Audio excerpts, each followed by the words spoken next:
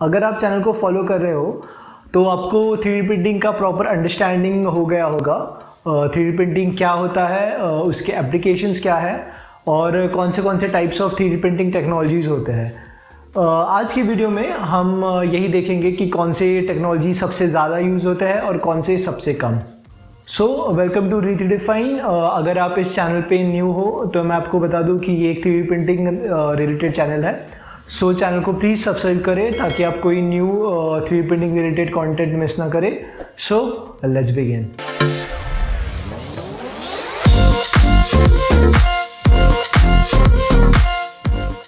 हम 2 वेज में ये टेक्नोलॉजीज़ को देखेंगे। First is in house, which means कि कोई ऑर्गेनाइजेशन खुद के काम के लिए कौन सी टेक्नोलॉजी यूज़ करता है, और second external service providers, which means कि लोग कौन सी 3D printing service providers use करते हैं। ये इन्फॉर्मेशन हमने एक वेबसाइट से ली है। दी links will be down in the description. अगर आपको इस लिस्ट में कोई चेंजेस सजेस्ट करने हैं तो please leave a comment below. पहले हम देखते हैं कि इन हाउस कौन से 3D प्रिंटिंग टेक्नोलॉजी ज़्यादा यूज़ होता है। नंबर 1 सबसे ज़्यादा यूज़ होने वाली टेक्नोलॉजी जो आपने शायद गेस की होगी वो है FDM या FFF। The reason behind this is कि ये सबसे लो कॉस्ट मेथड है for creating prototypes using 3D printing. इसमें ज़्यादा इन्वेस्टमेंट नहीं लगती और रॉ मटेरियल भी लो कॉस्ट होता है। माना कि इसकी एक्यूरेसी बाकी टेक्नोलॉजी से कम होती है, बट स्टिल ये सेटिस्फैक्ट्री रिजल्ट्स देता है। इसमें पोस्ट प्रोसेसिंग कंपलसरी नहीं है, but depending on the models anyone who is looking to get into 3D printing they should go for FDM in the beginning. FDM 3D printing से 3D printing की एक अच्छी understanding हो जाती है। Second सबसे ज़्यादा यूज़ होने वाली टेक्नोलॉजी है SLA या स्टीरियोलिथोग्राफी। ये टेक्नोलॉजी MSLA स्क्रीन्स की वजह से ईजिली अवेलेबल हो चुकी है। ये भी बाकी इससे कंपैरेटिवली लो कॉस्ट टेक्नोलॉजी है, बट FDM से काफ़ी एक्सपेंसिव है। इसमें इनिशियल इन्वेस्टमेंट FDM से ज़्यादा होता है और रॉ मटेरियल भी ज़्यादा एक्सपेंसिव होता है। इसका लर्निंग कर्व भी हाई है। इसमें पोस्ट प्रोसेसिंग कंपलसरी है to clean the resin and curing the parts after printing, but इसकी एक्यूरेसी और सरफेस फिनिश FDM से काफ़ी अच्छी होती है। फिर आता है DLP, it stand for digital light processing. ये SLA के बाद इसीलिए आता है क्योंकि इसमें लेज़र सोर्स यूज़ करते हैं जिससे resin point by point cure किया जाता है, जबकि SLA में एक साथ एक लेयर क्योर हो जाती है। इसमें लार्ज बिल्ड वॉल्यूम के लिए बेटर सूटेड है, जबकि SLA is for small build area क्योंकि इसकी सोर्स एक्सपेंसिव होती है।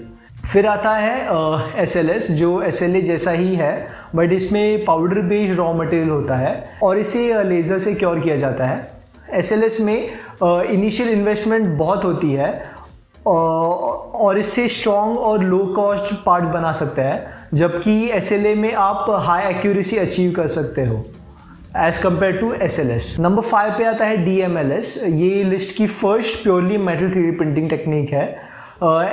SLS में भी कुछ मेटल्स प्रिंट कर सकते हैं, but DMLS is build solely for metal 3D printing. Mostly metal 3D printing prototyping के लिए जनरली यूज़ नहीं होते, बट फंक्शनल प्रोटोटाइप के लिए ये लो वॉल्यूम प्रोडक्शन के लिए बहुत अच्छा ऑप्शन है, बट ये एक एक्सपेंसिव मेथड है। इस लिस्ट में नंबर 6 पे हम लोग काफ़ी सारे मेथड्स एक साथ कंसिडर करेंगे, which is पॉलीजेट, Multijet, binder jetting, electron beam melting, DLS और CLIP क्लिप। ये सब मेथड्स बहुत कम यूज़ किए जाते हैं फॉर पर्सनल यूज़ और बहुत कम लोग इसे अपने पर्सनल वर्क स्पेस में रखते हैं, और सिर्फ बड़े ऑर्गेनाइजेशन जिनकी स्पेसिफिक नीड्स है वो ही इन्हें अफोर्ड कर सकते हैं। आपको इन सब टेक्निक्स के बारे में जानना है तो हमने इस पर ऑलरेडी एक वीडियो बना चुके हैं, so please check it out. The links will be down in the description. ये थी list according to in house use. अब देखते हैं according to external service providers.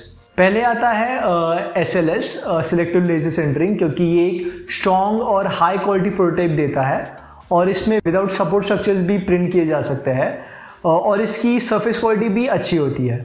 Number 2 पे आता है मल्टीजेट फ्यूजन। ये SLS के जैसे ही होता है बट इसमें रेजोल्यूशन हायर होता है जिससे हायर एक्यूरेसी मिलती है, इसीलिए ये SLS से थोड़ा एक्सपेंसिव होता है। SLS स्मॉल क्वांटिटीज़ के लिए अच्छा है, जबकि MJF हाई वॉल्यूम के लिए अफोर्डेबल ऑप्शन है। MJF parts are also more durable then SLS1। इस लिस्ट पर नंबर 3 पे है SLA। ये और SLS प्राइस में ऑलमोस्ट सेम होता है, but SLS being more affordable for batch production, SLA में हायर सरफेस क्वालिटी मिलती है with higher details, but SLA parts में भी स्लाइटली वीकर दैन SLS।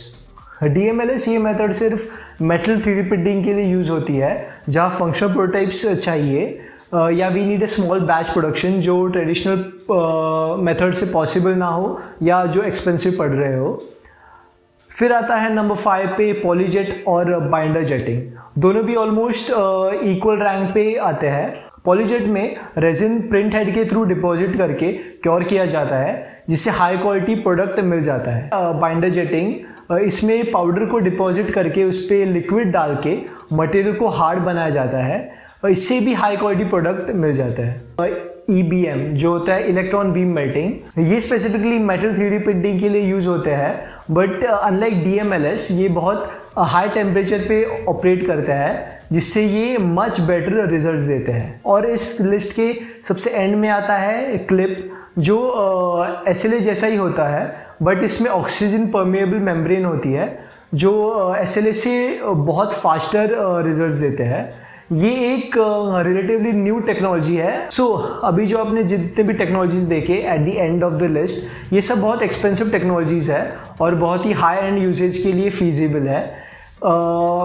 और सबसे एंड में आता है FDM सबसे लास्ट में इसीलिए है क्योंकि those who are into 3D printing already have an FDM printer in their house or their workshop. FDM 3D printers affordable होने की वजह से लोग खुद खरीद सकते हैं और खुद खरीद कर यूज़ करना प्रेफर करते हैं। ये थी list regarding the most use 3D printing technologies. अगर आपको ये वीडियो पसंद आया हो तो वीडियो को प्लीज़ लाइक करें, शेयर करें, और अगर आपने चैनल को सब्सक्राइब नहीं किया है तो प्लीज़ सब्सक्राइब करें ताकि आप लोग कोई न्यू वीडियो मिस ना करें। Thank you for watching, keep printing.